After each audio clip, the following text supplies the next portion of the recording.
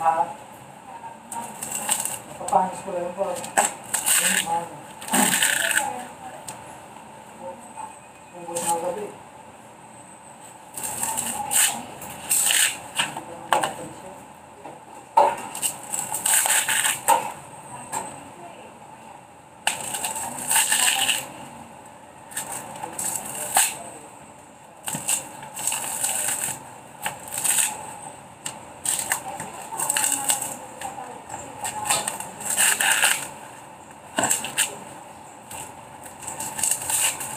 Baka basahin na pang ano mo kayo, no?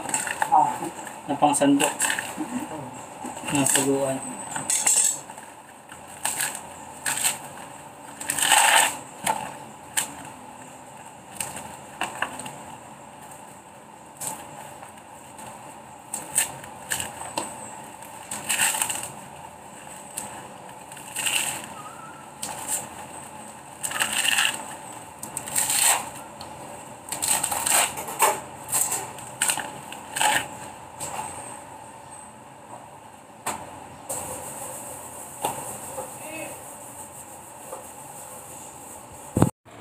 Oh, di ba? Madumi pa.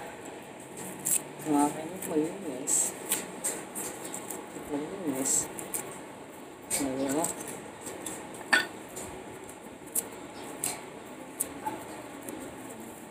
Splash mo dyan. Tulong mo! Splash.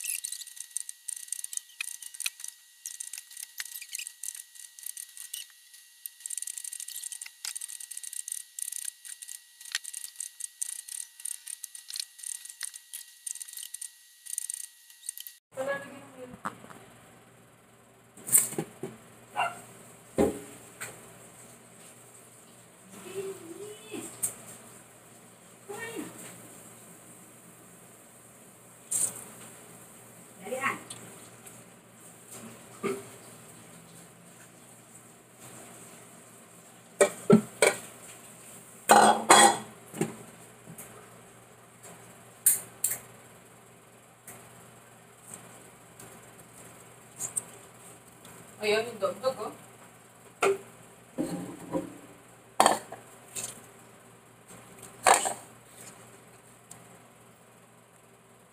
May energy pa daw ba? Wala na daw siyang stock.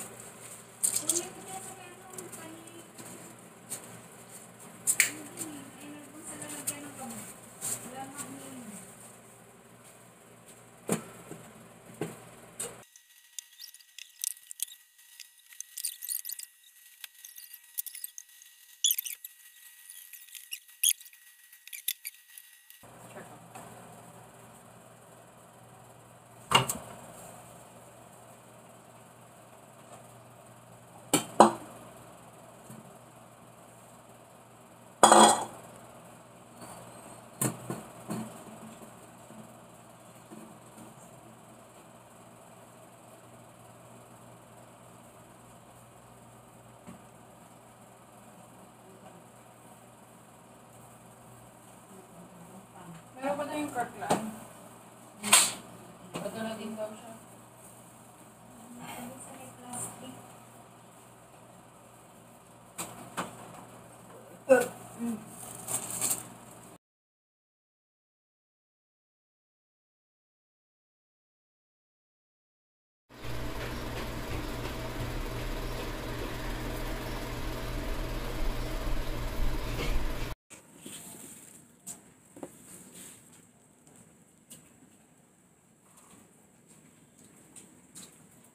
Nanin.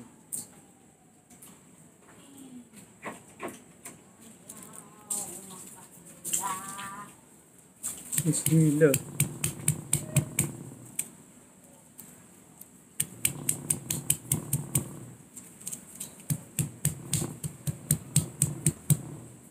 Liwanag naman. Kahit madilim na. Ang liwanag ng tingnan video. Kita.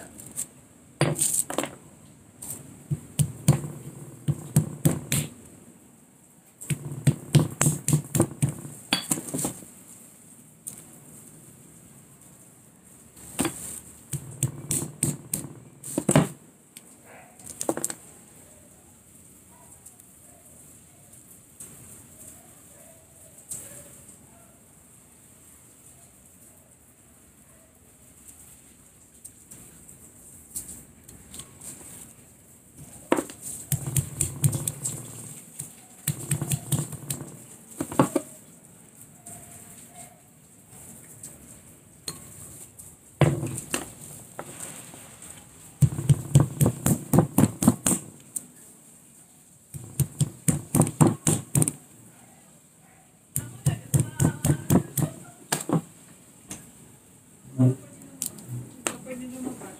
Balik ko ba nag-comply ka ba? Hindi. Hindi nag-comply. Hindi ka pala nag-comply eh.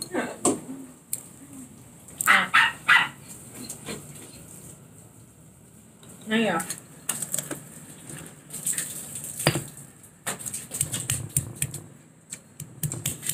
Hindi tuloy yung batanis natin. Bakit? Nag-reklamo si Kuya dito. Oh. Anong sabi niya? Wala pa daw balita kung pwede namang cure doon. Next month. Kaya natin tumawag siya pal. Patiskin. Sayang. Wala eh. Lalo na wala naman sa hospital doon, di ba? Meron naman. Kaya ba mag-accommodate ng COVID?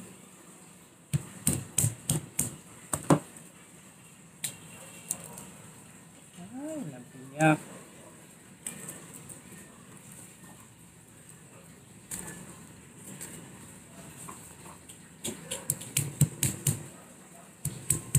Hindi ba record? Okay lang. Tatanggalin ko naman yung audio nito eh. Ah!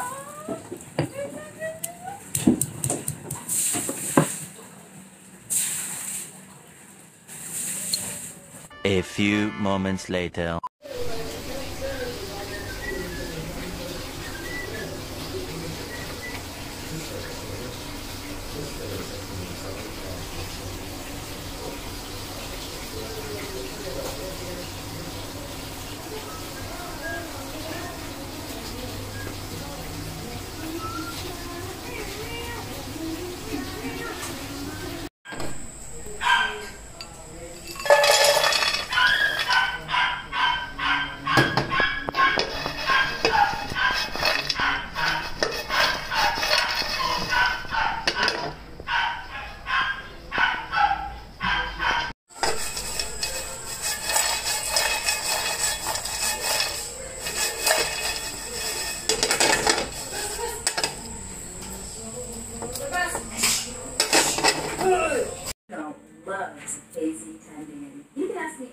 question about your voice in the comments down below on my blog, voicelove.co, on Instagram, The Voice Love Company, and now on Wizio.com. Get all those details in the description box below.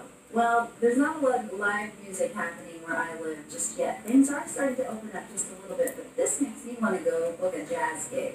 I really am missing singing jazz, and I'm recognizing this after listening to these two incredible performers. Keep finding your voice and making your sound in the world today. The world is waiting for what you bring. And remember, you Kaya hindi are nakakain loved. si Ruby ng Bye, voice. guys! Kasi kanina, binibitawan niya na yung papiliin ko dito. Ang gusto niya.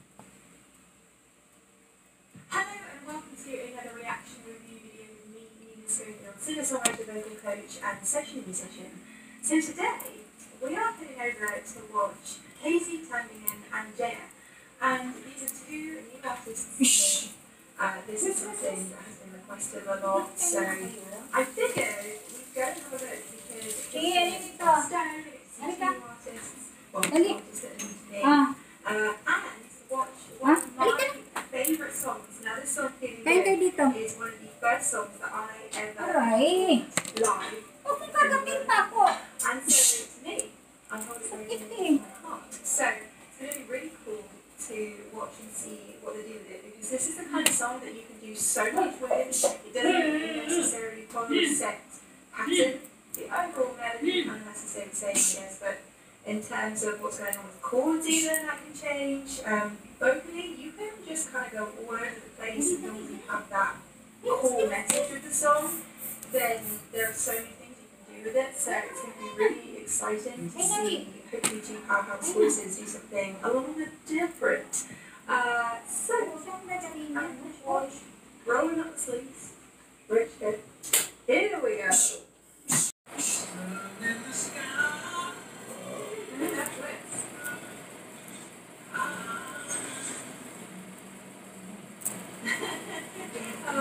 thought this was going to be one of those performances where they both really appreciate each other's talent. That's what I'm getting with from both places. But